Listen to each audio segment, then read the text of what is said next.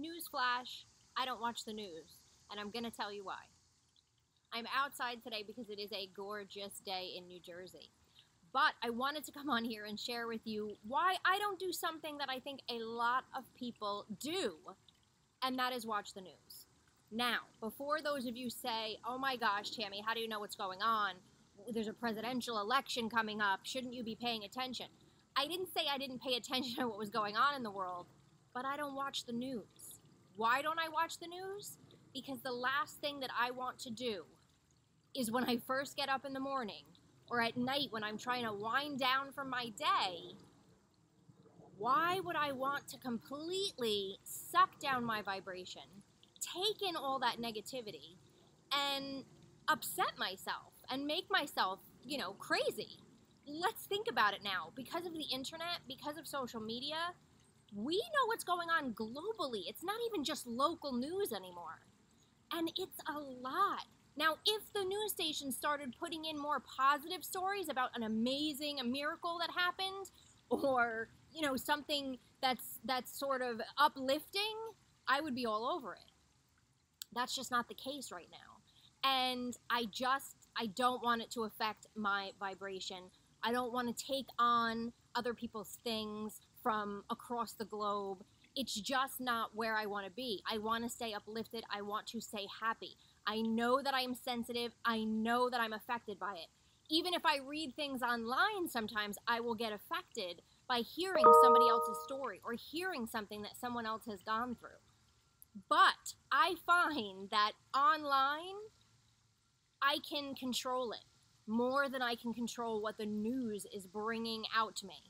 So, and again, it's rarely something positive, and it's not just local anymore. We hear about all over the world these horrible things that are happening, and it never, to me, seems to cover some of the beautiful things that are happening.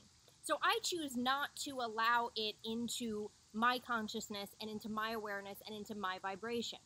Now, for those of you who are thinking, but then how do you know what's going on in the world?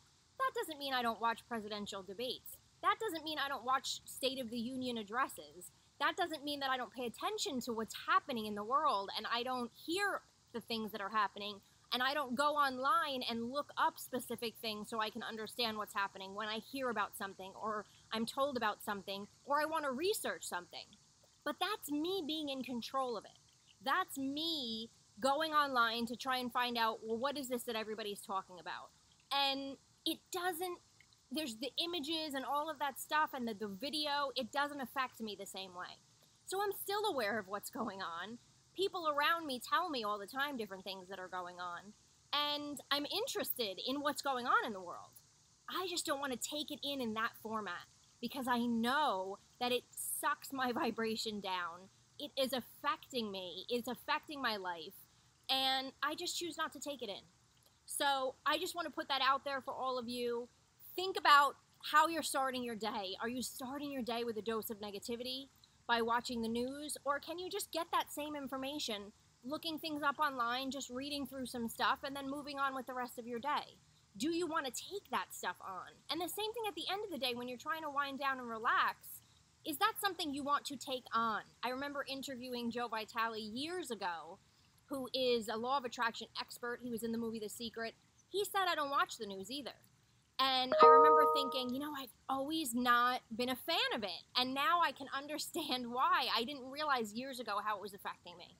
And how it was affecting the rest of my day. And how it was affecting, my evenings and going to sleep and all of that kind of stuff, right? We have enough chaos going on in our lives. We don't need to directly take it in that way. So that's why I choose not to watch it. I still know what's going on in the world. I'm still aware, and I take it in doses that are acceptable for me to take in without it completely draining me. And now I'm getting upset about something that happened, in another state or another country or missing children or, whatever it might be, that I can't do anything about, right? I can't do anything about something that's happening that far away from me. And so it's just going to affect me and it's going to upset me. For those of you who are against this and are all about watching the news, God bless you if that's what's helping you and that's what makes you feel good. But if you find that you are disturbed by these stories, if you find that it's not making you feel good, you can still be aware of what's going on in the world. You can still do something about the different things and just take it in a different format. That's all I'm suggesting, because your vibration really does matter.